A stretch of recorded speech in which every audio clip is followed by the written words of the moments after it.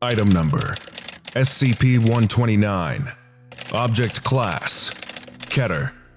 Special Containment Procedures: SCP-129 is at large in the world and infects large numbers of humans and animals daily. As such, containment efforts are focused on treatment of infected individuals and on eradication of any or all member species of SCP-129. Although at least 98% of the world's population harbors a natural immunity to one or more species of SCP-129, outbreaks that reach Stage 3 or higher must be contained as quickly as possible, with infected individuals quarantined under highest risk contagion protocols.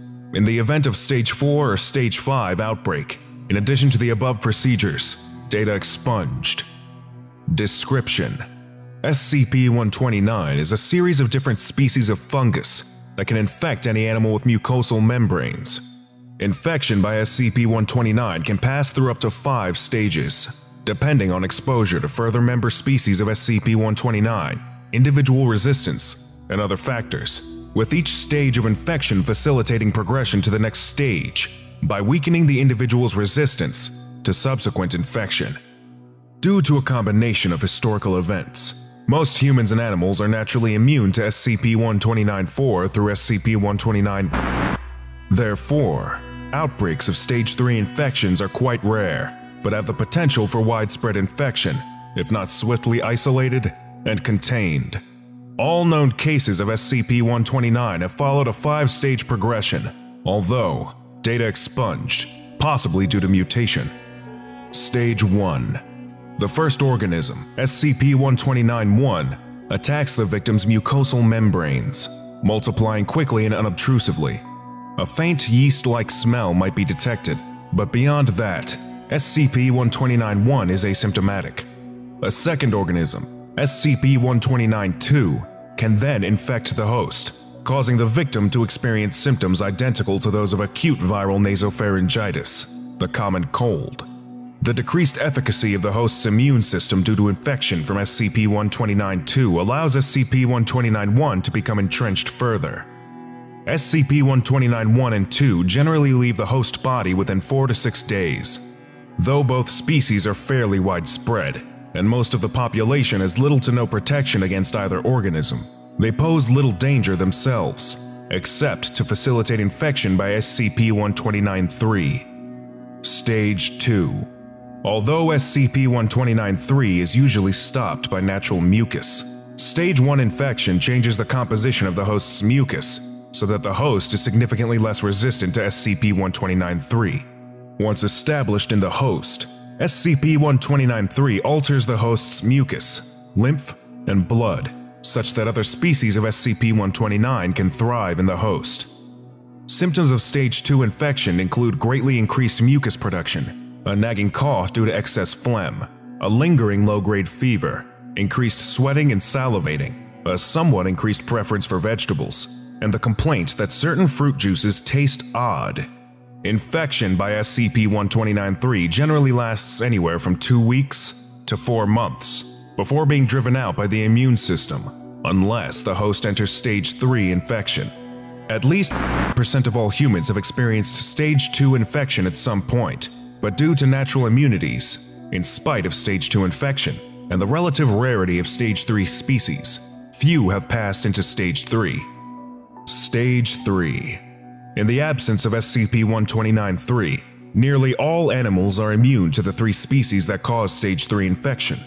However, a small number of Stage 2 victims can become infected with one or more of these species. In these cases, the fungal infections become entrenched in the host and cannot be removed without extraordinary measures. Individually, the 3 Stage 3 species elicit different symptoms in the host. SCP-129-4 causes increased tear production, lacrimation, slight yellowing of the eyes. SCP-129-5 causes the host's nails to thicken and significantly increases earwax production. SCP-129-6 data expunged, in particular, bright yellow urine, and small pellets in the host's feces, both of which smell strongly of yeast. However, a victim who becomes infected with all 3 of these species will, within hours, develop flu-like, or worse, symptoms and become bedridden for 3 to 5 weeks. Afterward, though the victim appears to have recovered fully, in actuality, SCP-129 has spread throughout all systems in the host's body, marking passage into Stage 4. Stage 4. Victims who reach Stage 4 appear generally healthy, and indeed may be more lively and energetic than at any time since first contracting SCP-129. In actuality, SCP-129 1 through 6 have spread throughout the host's body, completely infiltrating the subject's immune, respiratory, circulatory, reproductive, and central nervous systems. Mycelia from SCP-129 species also permeate the host's skin and replace some percentage of the host's hair. These hyphae, which are nearly indistinguishable from the host's natural hair, are used to propagate SCP-129 to other hosts. Any potential host that comes into contact with shed-off hyphae has an extremely high chance of becoming infected with SCP-129. Hyphae seem to be equally contagious from any part of the host's body. Despite, or perhaps because of, increased susceptibility to SCP-129, Stage 4 victims are much more resistant to viral and bacterial pathogens than uninfected subjects. All known subjects who have reached Stage 4 have either progressed to Stage 5 or died within weeks. Stage 5. Symptoms of Stage 5 infection depend on a variety of factors, including the particular Stage 5 species that are present, as well as genetic, physiological, environmental, and any number of unknown factors. However, as in Stage 4, all Stage 5 victims are highly contagious and can infect victims who had previously shown complete immunity. Notable manifestations of Stage 5 symptoms. February. Witnesses riding in a commuter train car described a woman suddenly blowing up like a balloon and exploding, but instead of blood and viscera, the contents of the car were covered in spores and filaments. Analysis later showed that the victim was infected with SCP-129-9, SCP-129-14, and SCP-129. All persons and objects in the affected area were quarantined, euthanized, and incinerated per protocol. Several casualties, including Foundation personnel. May. Following a string of disappearances and data expunged were tracked to a cave several kilometers from town. Inside, investigators found several pulsating mounds of flesh and vegetative material. Although most were unrecognizable, a few of the entities retained some human characteristics and were identified as some of the missing citizens. Researchers theorized that victims of this combination of SCP-129 would interact normally with the populace, attempting to infect others, until, after a period of time, they would come to the cave. How and why they were brought here is not known. Upon arrival, the victims would be changed into the pulsating vegetative flesh mounds, which appeared to be organisms modified to provide a long-term source of sustenance for SCP-129. Analysis suggests the flesh mounds could potentially live for several years. Autopsy revealed the presence of SCP-129-10, SCP-129-11, SCP-129-14, and SCP-129. Site quarantined and sanitized per protocol. Item number: SCP-135. Object Class: Euclid. Special Containment Procedures: SCP-135 is to be contained in a partitioned plexiglass chamber, at least 7 meters to a side. All sections are to be completely sealed off from one another to avoid cross-contamination. SCP-135 itself is to be in a central section, with 1.0 to 1.5 square meters of floor space, with a 5 centimeter wide runoff trench around the perimeter that drains into a tank, the contents of which are to be piped into an incinerator at the end of every week. The remaining space in the containment chamber is to be used to house 5 chemical harvesting vats, 1 vat per partitioned section. A single access corridor is to lead from SCP-135's section to outside the chamber. No personnel are permitted within SCP-135's effect radius. All maintenance, taking of samples, etc.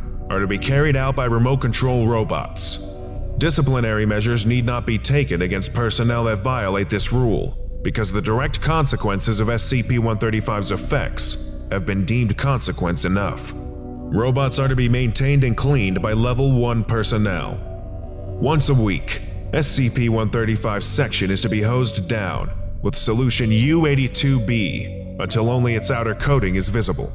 In emergencies, flamethrowers may be employed to reduce mass quickly.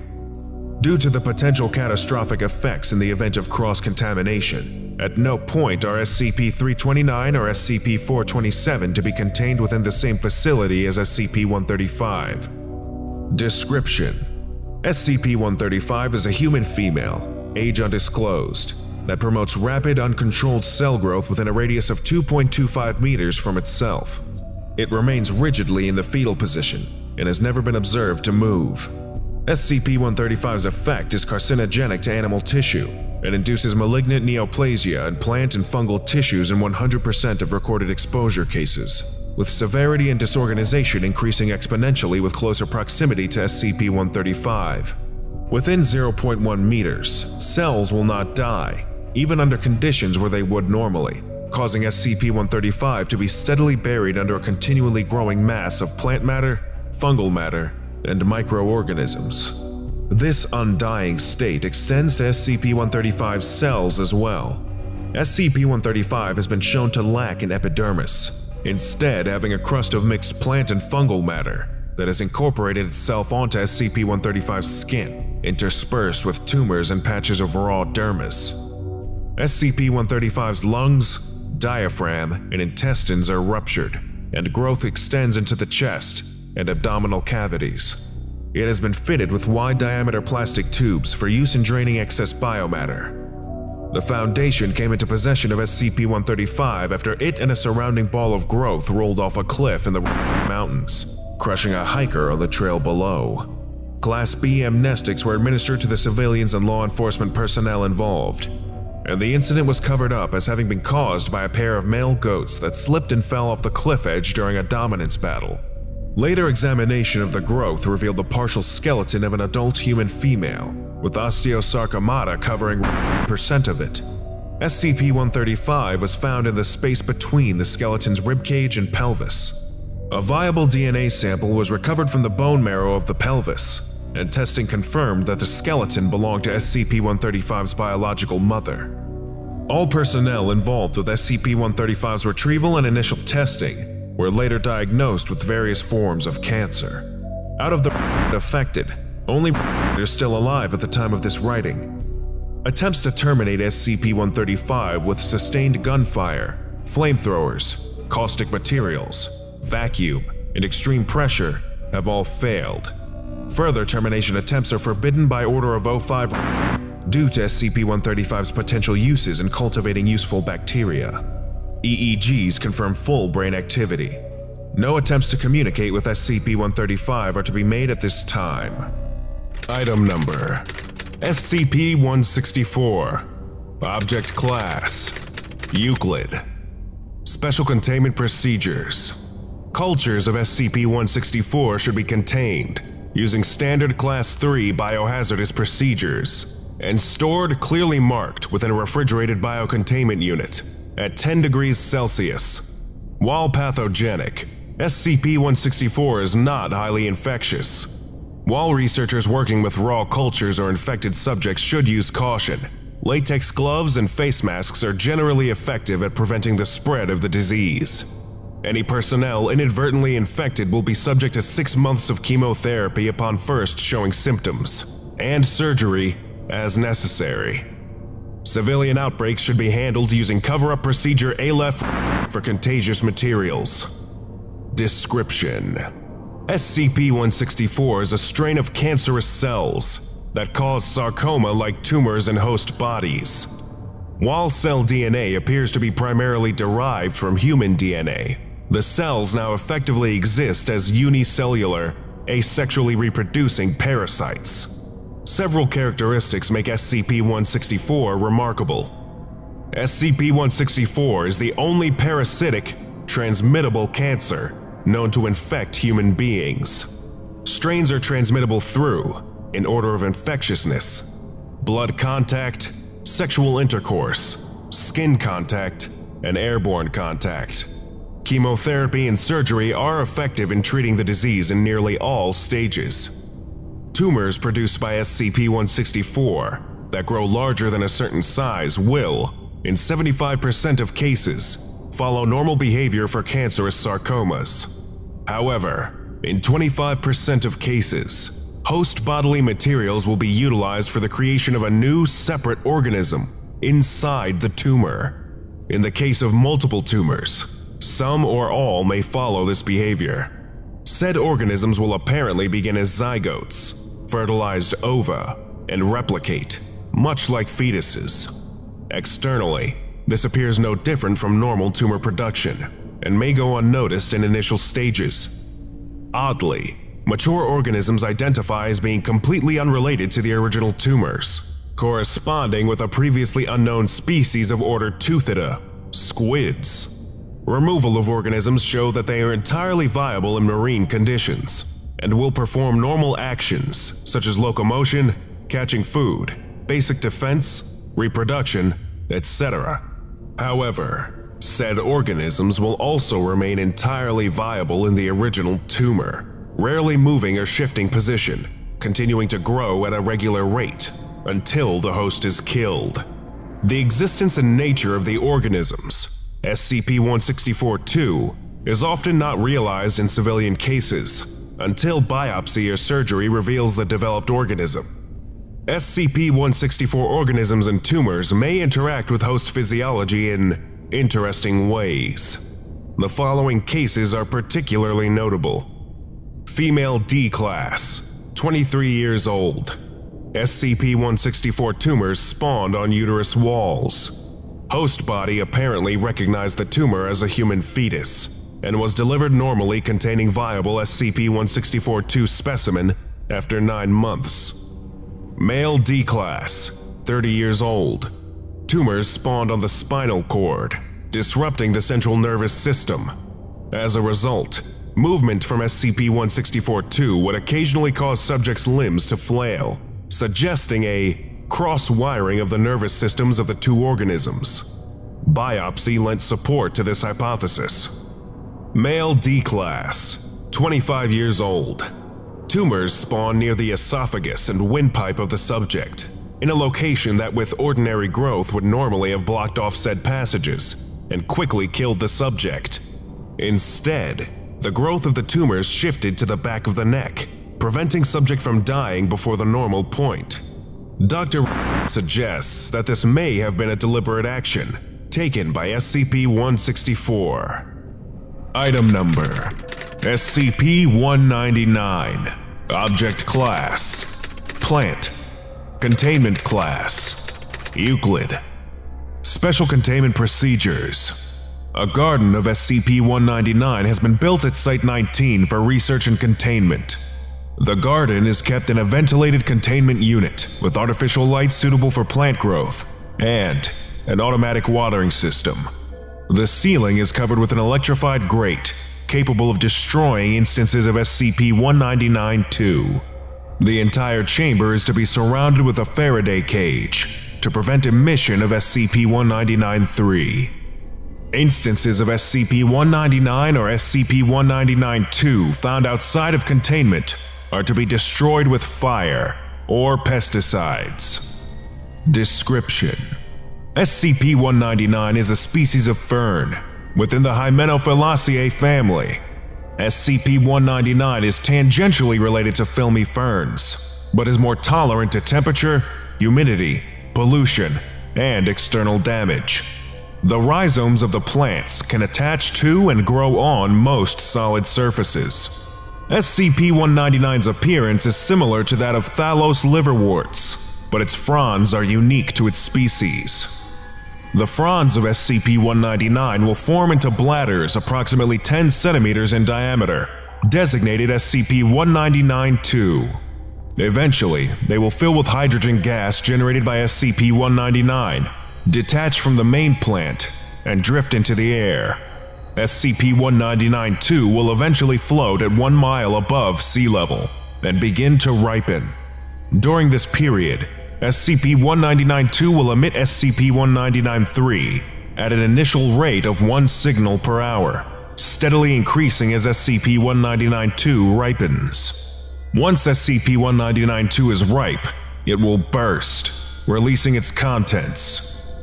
In most cases, SCP-199-2 is empty, and its explosion will not have any consequences. Occasionally, the explosion of SCP-199-2 will release seeds that grow into new instances of SCP-199. SCP-199-3 refers to radio signals produced by SCP-199-2. All radio signals consist of a high-pitched male voice, speaking in Mandarin Chinese, giving analysis reports, consisting of observations made from SCP-199-2 and status reports of SCP-199-2 itself. Analysis of SCP-199-2 has shown that neither the source of the voice nor the radio signals exist, as most instances of SCP-199-2 are empty. SCP-199 seems to thrive in polluted environments, implying that it is adapted to grow in heavily populated areas. In addition, SCP-199 is resistant to most pesticides. SCP-199 is most commonly seen growing in chimneys, gardens of large cities, and inside of industrial factories. SCP-199 was originally discovered after residents of Xi'an, China reported balloon-like objects colliding with hotels and interference with radio devices. The source of SCP-199-2 was found to be a patch of it within the center of the city. Instances of SCP-199 have been since discovered in several large cities, most notably New York City, Los Angeles, San Francisco, Beijing, and Tokyo. Analysis of SCP-199-3. From 09/12/2017 to 09/19/2017, large-scale analysis of SCP-199-3 was conducted by the Foundation. Large containment cell number 45 at Site 9 was temporarily converted into a simulated urban area. 5 instances of SCP-199 were moved to the area for testing. The following is a transcript of SCP-199-3 transmissions, as well as notes in italics. This is Staffman Foxtail, launch successful, entering watching mode. Transcript of SCP-199-3 after launch of SCP-199-2. Name and rank vary per instance. Targets found, beginning following mode. Transcript of SCP-199-3 after floating above simulated civilians. Targets performing clumping, engaging. Targets entering phase, engaging. Transcript of SCP-199-3 after floating above a gathering of simulated civilians. Engaging in Armageddon. Transcript of SCP-199-3 after floating above a gathering for 2 minutes. Armageddon failed, disengaging. Transcript of SCP-199-3 after floating above a gathering for 5 minutes. It is unknown what would occur if Armageddon was successful. Evasive drift initiated. Course moved. Obstacle encountered. Moving from course. Transcript of SCP-199-3 while avoiding buildings. Single target engaged in protectionless. Retreating. Transcript of SCP-199-3 after floating above a member of D-Class personnel, disguised as a New York citizen on a balcony. Single target engaged in that of protection, standing by. Transcript of SCP-199-3 after floating above a member of D-Class personnel disguised as a New York citizen on a balcony, while the balcony had flowers. Non-target found without that of protection, colored blue. Transcript of SCP-199-3 after floating above a balcony with flowers without a civilian. Color changed depending on type of flower. Standing position recovered, entering malign phase. After this was recorded, SCP-199-2 instances actively avoided balconies. Unintelligible. The Paragon. Emitted by a contained instance of SCP-199-2 while floating above Site 19. Payload ready for deployment soon. Standing by. SCP-199-3 as SCP-199-2 became close to explosion. Sorry, it looks like we have a mayday here. Please avoid future infertility. SCP-199-3 before explosion, when SCP-199-2 was empty. We have a complete deployment ready. Pleasure to serve you, sir. SCP-199-3 before explosion, when SCP-199-2 had spores. If you could tell them I loved them. One instance of SCP-199-2 emitted this while idle and appeared to be cut off mid-sentence. Context unknown. Many variations and idle phrases cut out of this document. Addendum. On 09/21/2018, residents of Istanbul, Turkey reported a collective cloud of over 50 instances of SCP-199-2. Before a task force could respond to this, all instances simultaneously burst. Instead of seeds, SCP-199-2 released an acidic slime that caused severe damage to a road intersection and created 3 casualties. An ongoing disinformation campaign was released, crediting the source of SCP-199-2 to be a bioterrorist attack. The source of this phenomenon was identified to be a patch of SCP-199 on the outskirts of Istanbul. The task force attempted to use fire to destroy these plants. However, SCP-199 reacted with the fire and exploded into acidic green slime, injuring 5 Foundation agents. Following destruction of the patch, analysis of the soil revealed that SCP-199 had been planted there 4 weeks earlier. This new variant of SCP-199 has been tentatively designated SCP-199-B. SCP-199-B has also been reported in Mumbai, Lagos, and Mexico City. Near the patch found in Lagos, a partially biodegraded plastic seed packet was recovered buried underground. The front of the packet had a symbol resembling an eye, with a red iris, with a green substance covering a third of the eye. The back of the packet had a symbol strongly resembling the Foundation's shield logo, but with the arrows pointing away from the shield, and 3 vertical bars covering the shield's inner circle. Lesson complete. To continue with your orientation training, subscribe to SCP Orientation right now, and make sure you don't miss any of our upcoming videos.